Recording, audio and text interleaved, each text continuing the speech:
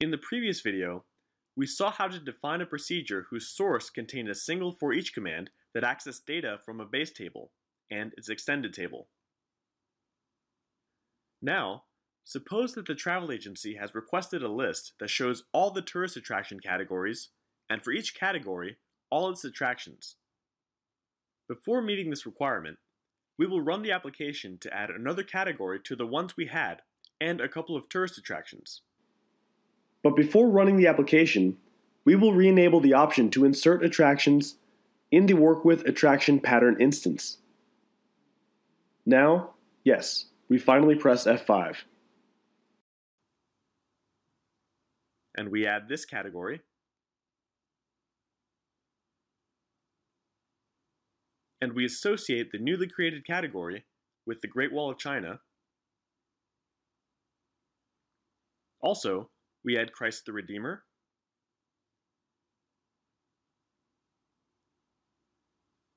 And to the United States, we add the city Washington in order to add the Smithsonian Institute.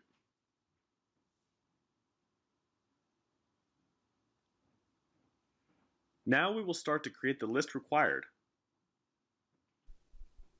We create a new object of procedure type. So as not to start again from scratch, we save the one we had with another name. We delete the source content and change the layout. And we change the text inside this text block. We also add a print block to show the categories.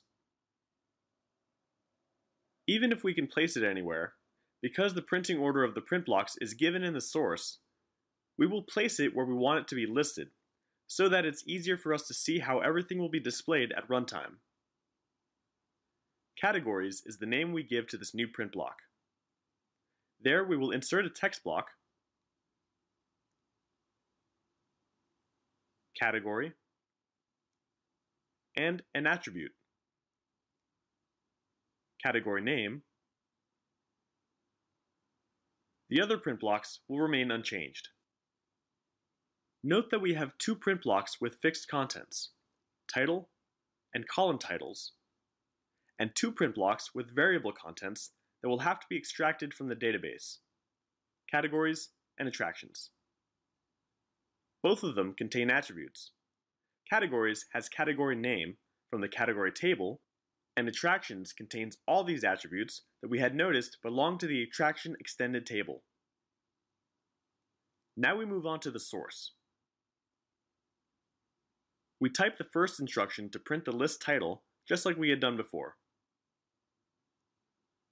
Since this print block doesn't contain attributes, it isn't necessary to look for data in the database, and we can print without doing anything else. Now let's see how to continue. We have to navigate categories, and for each one of them, navigate several attractions, the ones that belong to this category. For this reason, this list is different than the one we saw before. In the previous list, we navigated attractions, and since each attraction has only one country, we could retrieve the name of each attraction's country, because it was in the extended table of the base table that we were navigating. As long as the information we want to retrieve is available in the extended table of the base table we're navigating, we can reference it directly in the forEach command. That was the case of country name. On the other hand, if we're navigating a table, in our case category, and for each accessed record we need to navigate several related records, which are saved in another table that doesn't belong to the extended table of the table we're navigating or running through, as in this case, with the attraction table, we will need to write another forEach command inside the first one to run through the group of related records. That is to say, we will have a forEach command nested inside the other. We return to the source of our procedure and start to write the first forEach command to navigate and show categories. Next to the forEach command, we type category. Remember that here goes the base transaction. That is to say, the name of the transaction level whose information we want to navigate. What do we want to do first with each category accessed by the forEach command? Print it. So, inside the forEach command, we type print categories. Since the categories print block only includes the category name attribute, and Genexus has inferred that the base table of the forEach command is category, and category name is included in the extended table of this base table, because in this example, it's in the table itself, everything will be in the correct order and it'll be possible to retrieve the data. Otherwise, Genexus would give an error.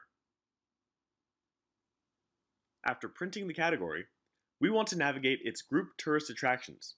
Therefore, we need to type the second forEach command to run through the n attractions of the category we're navigating. But right before navigating the group of attractions in that category, we will have to show the titles of the attractions that will be displayed. So we type the instruction print attractions column titles. Now we type the second forEach command inside the body of the first one. Next, we type attraction because it's the name of the transaction whose associated table we want to navigate now. Inside the forEach command, we type print attractions. Next, we type N4 to close this navigation. And N4 again to close the first one. Remember that to print the report in PDF format, we need to set the properties of the main program report to true. Call protocol as HTTP. Also, we need to insert the output file rule. Because we had saved the previous report with another name, all these settings had already been made. In this rule, we replace the PDF name with a new one. Now we save. And we run this list with F5.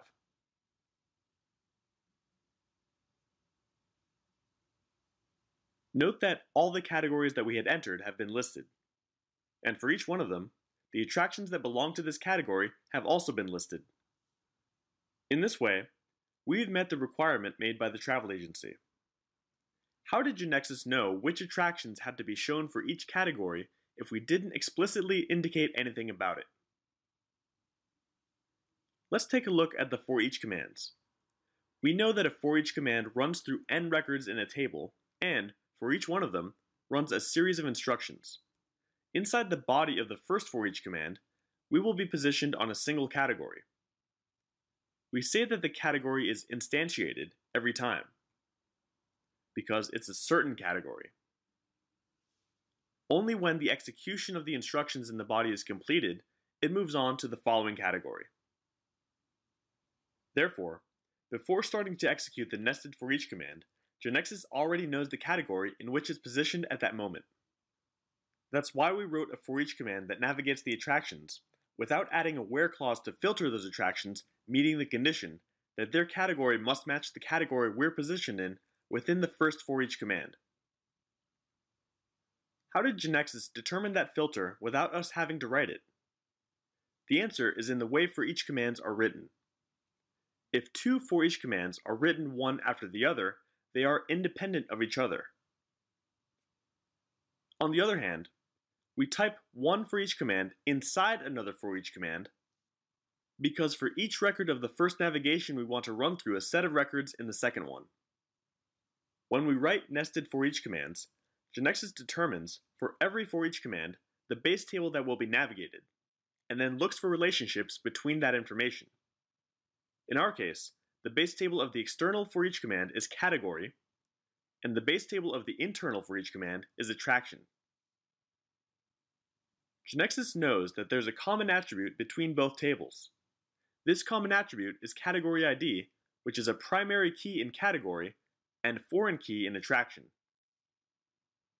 In this way, the category ID attribute relates the tables attraction and category, as we can see in the diagram, which establishes a 1 to n relationship.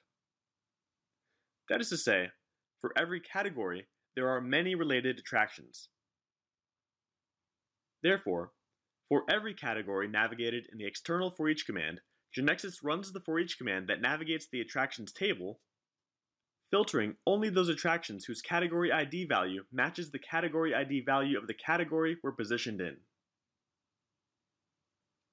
It's exactly as if in the internal for each command we had written where category ID equals category ID. But we don't have to type it because Genexus detects it and applies it. If we open the navigation list of this procedure, we can see that it provides information about the two for each commands. The base table of the external one is category, and that of the nested one is attraction. In addition, we can see that categories are retrieved in the order specified by their identifier, category ID, and that attractions are also ordered by this attribute. But in this table, it's a foreign key. It is the attribute that relates them, and that's why we see in the navigation filters that only the attractions in this category will be retrieved. We've seen how easy it is to obtain information and display it in a report, but procedures can do much more than that. We will see that later on. Lastly, we update the changes in Genexus server. As a review, let's remember that when we type nested for each commands, Genexus determines, for every one of them, the base table that it will navigate, and looks for any relationship between these base tables. If the answer is yes, as we've seen in the list shown in this video, it'll apply an automatic filter to the records run through by the nested for each command. This case of nested for each commands, where information is filtered according to a relationship criterion, is called join. Here we can distinguish two cases of one-to-n relationships between both tables. The first one is direct. Note that the base tables of the external and nested for each command are country, city, and attraction, respectively, which are linked by a one-to-n relationship. The second one is indirect.